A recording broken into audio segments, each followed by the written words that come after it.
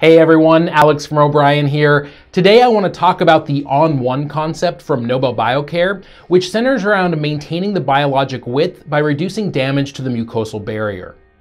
This is achieved with the use of the On1 base, which is placed at the time of surgery and forms the platform for the restorative components.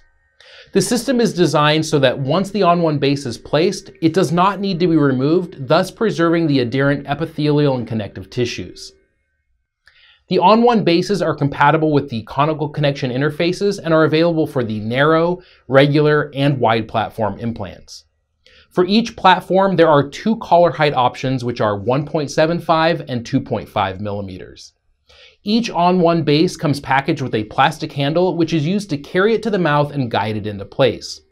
Once the abutment is in position, the handle can be used to lightly tighten the screw, after which the handle can be removed and discarded. The screw is then torqued to 35 Newton centimeters, which requires the use of the On1 screwdriver. From this point on, the On1 base stays in place and all of the prosthetic components are attached to it instead of being connected directly to the implant. Standard titanium healing caps are available for the On1, but additionally you can use the iOS healing cap, which doubles as a scan body so you can take a digital impression without swapping out any parts. The healing abutments are hand tightened using the standard unigrip screwdriver.